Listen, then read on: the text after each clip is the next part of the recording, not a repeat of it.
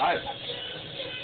That was your after final countdown on 90.7 The Music FM. I'm sorry for technical difficulties earlier, but we are on the air now. It's me, Jay Red, and my brother James. Now let's start with the Bills.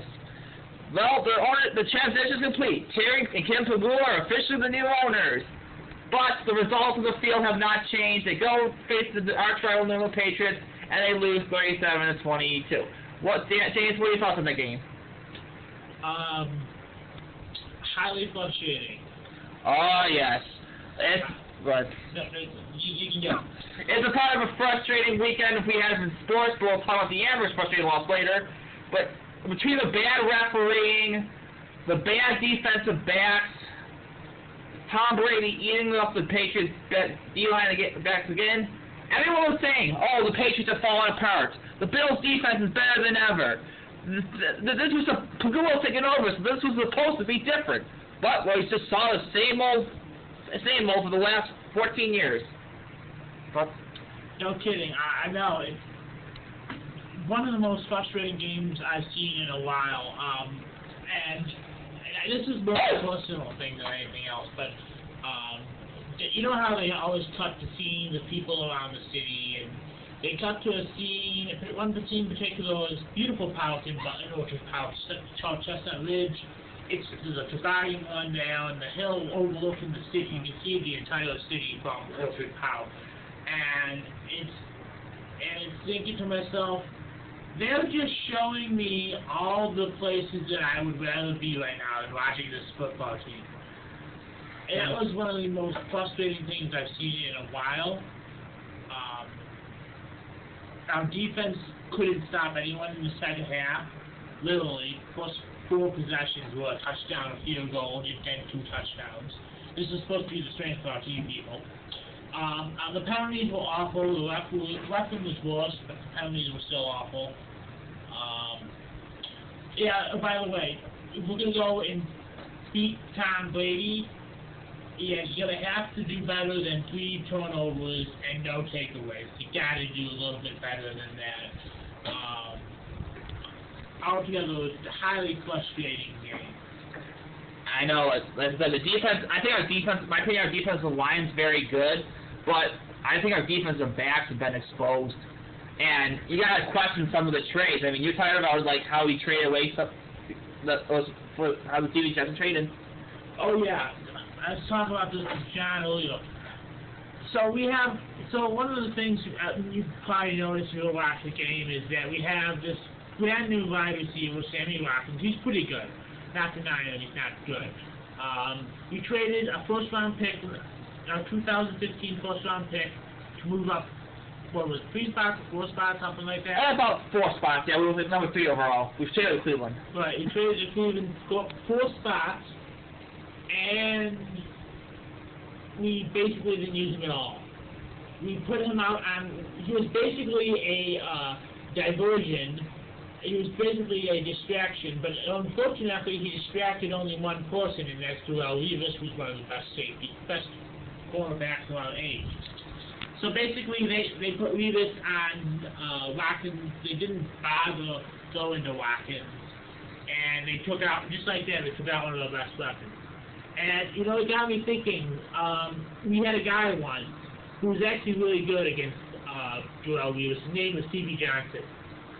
We traded him over the summer because we had Watkins and we had this new guy named Mike Williams.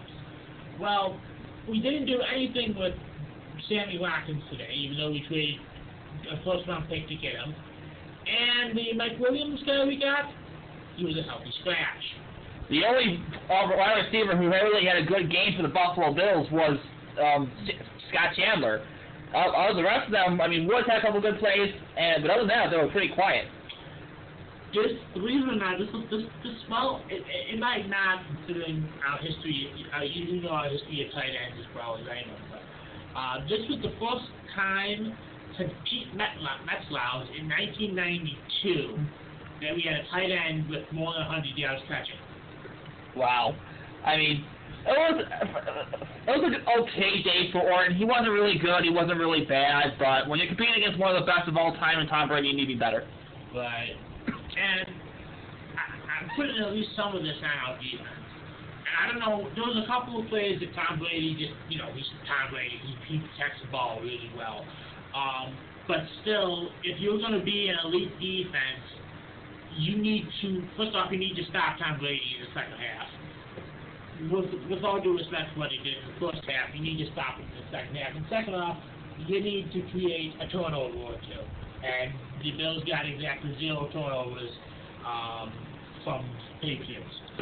There was a couple fumbles, or looked like fumbles, and however the referee kept on ruling them down by contact. So I think this game, and the other thing I hate about this game, it just underlines how stupid and how overly litigated this league is. It drives me nuts. And I think part of it was, the crowd was not a false start, but nobody knows the rules of football anymore. It's so overly litigated to create this perfect, ideal outcome. And I'll give you a good example. The Sammy Watkins illegal contact penalty. He cuts across the field, throws a block on a defensive back, frees up Wood for a nice little gain, which obviously was called back because Watkins blocked the guy. Now, this play happens all the time in football. All the time. Refs let it go because it's not that bad. But it's practically illegal. So they actually called it for once on Watkins. My question is, why? I don't get why they made that a penalty. It's not impeding the offense. It's not giving somebody an unfair advantage. It's a block. It's a block in space. Is it a perfect, offensive lineman throw their hands up, put them along the shoulders and block like that? Probably not. But it's not a dangerous play. It's not a cheap play. It's a block. There's a lot of things that frustrate me in the NFL, like the officiating. The officiating pretty much stinks in all sports. I said, we'll talk about the Amherst game later. That's another thing that has been officiating, but it's just, these refs, I don't know how to describe them. They're just, it's just. I think there's just too many rules in football right now. They're trying to control the game way too much through the refs, and they just need to let these guys play. And I know I could come back and bite me in the butt because I've often wondered if the NHL shouldn't use the rules book a little bit to open the game up and make it a little bit more exciting. So, you can kind of go both ways with this. But I think where the NFL is right now, it's just a little ridiculous. Especially with the pass interference.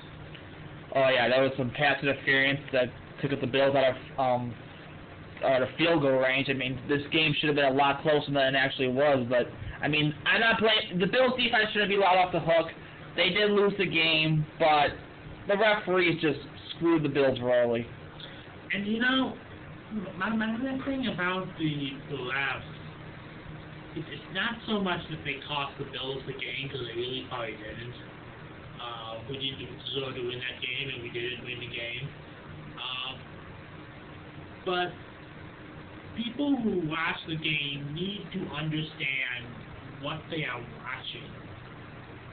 The game needs to make sense, and if it doesn't, it's as much as a threat, I think, to the NFL as the domestic violence, as the Washington Redskins. I think people need to understand the game and not get frustrated because the ref calls make no sense.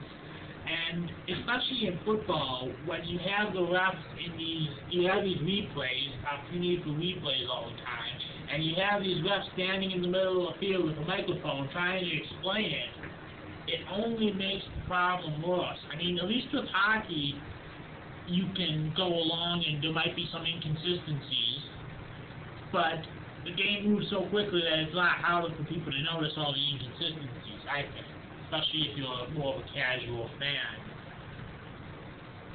But football has to get this right. They have to do better. I mean, they have nothing to worry about now because they are the #1 most watched sport in all American television. But I definitely agree with you. I mean, there's a lot of issues the NFL has to face, and even though they're a big empire, they could lose it all if they don't get these things correct. Let's somewhat change the guard a bit. Let's talk about Terry Pegula and Kim Pegula. They now own the team, and it sounds like Pegula is a diehard fan. And and a lot of Bills fans want to make some changes because obviously it's been 14 years since we made the playoffs. Management just keeps on screwing up, and Pegula did make some changes. Jeff Littman, the treasurer, gone. Russ Brandon is no longer in charge of the football department, and now back to like what Ted Black's role is. Do you think the Bills made enough changes? Too much? Too little? What do you think? I think it's a good start. I'm beginning to, it's tough. It's tough to see the change to the football. Those changes going to make to the football program immediately. I would love to see, frankly, and this is nothing else to look into. I would love to see. I'd love to see Malone and Hackett fired. Bring in the guy from Baylor. Rondo is his name. It's Art Briles. Art Briles, he's running a real up-tempo offense in Baylor, kind of similar, at least in terms of reputation to what Chip Kelly was doing in Oregon a couple of years ago, and obviously that's working out well for the Eagles. But that's probably not going to happen until the end of the year at the most. We need a franchise quarterback. Orton's okay, but I'm not exactly in love with the guy. We need a franchise quarterback. E.J. Manuel's not the answer. I can tell you that if that's a Houston game. Right. I mean, maybe we can find a guy in the second round if we, I don't know, but I don't want to force the issue either. I was kind of torn on the Watkins trade. I mean, a lot of people don't like the move because they got a first-round pick.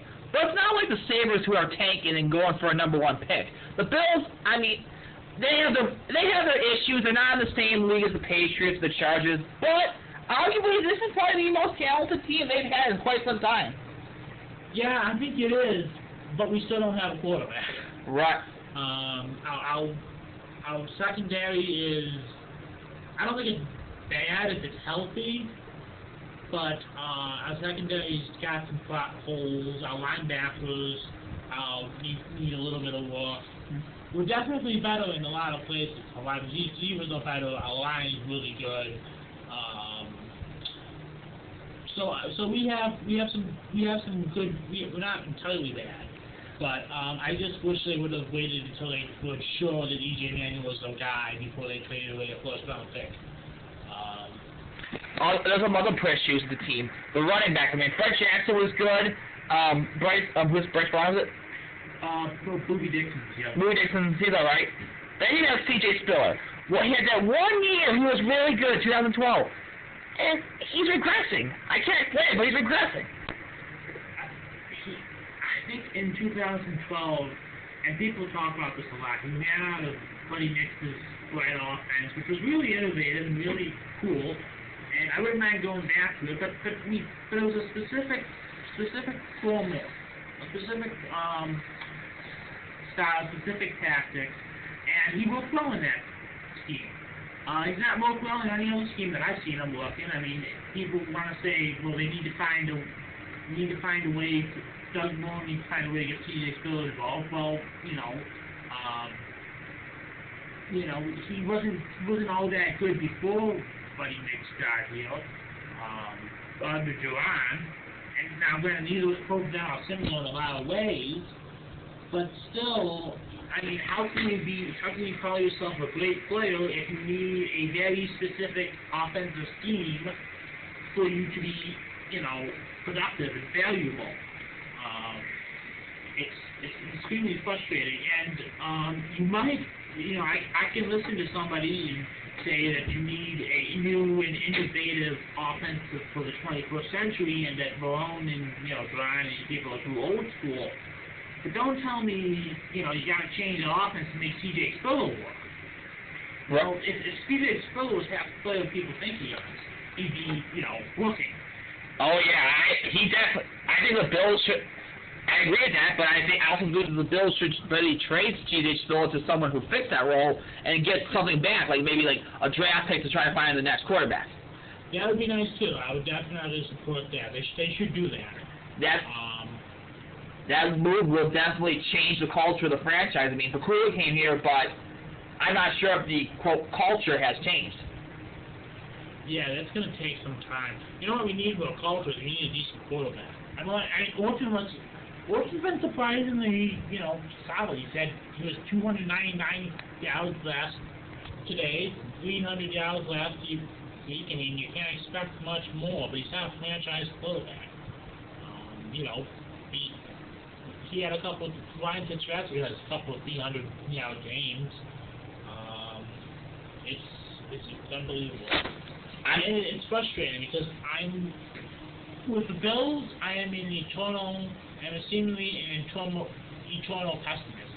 With the Packers teams, I'm an eternal optimist. So, I was talking with my friend, with Dan, and he was saying by the time we get a new quarterback and see him develop, we're not going to be able to keep around most of this team. And I told him, like, well, Dan, if Pegula has the money, he's not going to let Sammy Watkins walk. And then Dan's like, yeah, but that doesn't mean he won't want to leave.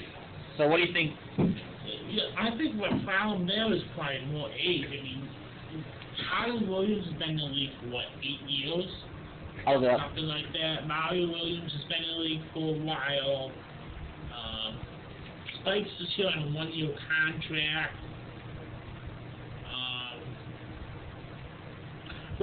Jackson will be done. Jackson's not done already.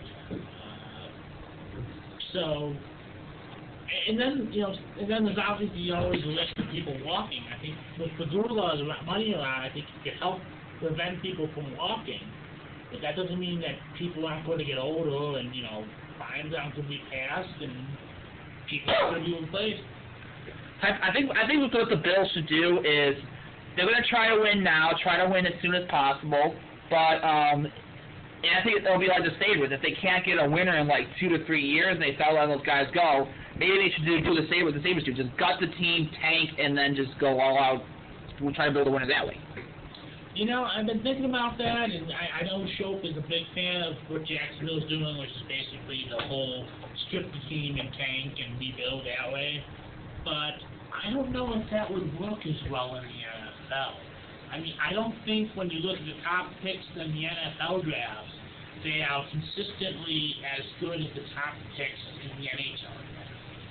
And in hockey, you got a team of what? You got on the field, you got on the field. On the ice, 6 players on the ice, 3 forwards, 2 defensemen, and goalie. Right. And then you have,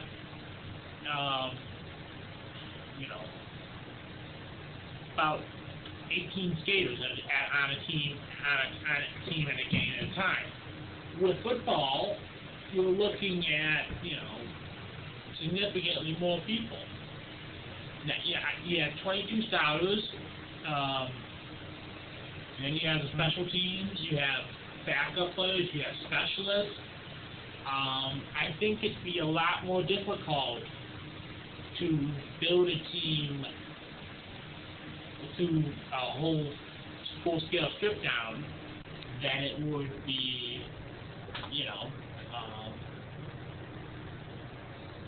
and also people don't, the idea of trading away as players for draft picks. Nobody in the NFL does that. So this would be a dramatically different thing, I think, of full-scale rebuild in the NFL than in the NHL, which is part of the reason I'm not optimistic about the Bills' future. I understand. I mean, it's really a shame because Pegula buys a team, he secures their future, and finds himself in a bad situation. Although, my advice, I think what he should do, he should do like what Denver did. I mean, Denver a couple of years ago kind of reminded me of the Buffalo Bills. They had a 4-12 record, then they went 8-8. They looked like they were coming together. Then they got rid of Tim Tebow, who is not really a good quarterback, and they brought in Peyton Manning, and they got to the Super Bowl. So part of me is thinking maybe they can do something like that. Yeah, I'm thinking about that, and I mean, but that's kind of how the, it's just like, generally caught lightning in a bottle with that one. I mean, maybe we could go get Cousins Cousins or out GC out of Washington, but I don't know what we would have that we would be able to get, that we'd be able to say to Washington, hey, we got this package, please give us one of your quarterbacks. We don't have a first next year, which is, part of the problem. But if we had a first, we could go out to Washington and say, hey, we'll take our G3 off your hands, you can play our Cousins. Here we have a couple of firsts, and let's go. But I don't think that's going to work. Alright, that kind of reminds me of the Islanders. Now we'll wrap up our football segment. We're going to go back into the music, then we'll talk about hockey. So, coming up next, the Scorpions, rocking like the Hurricanes, Hurricane 2000, I should say. Keep up to 9.7, the music.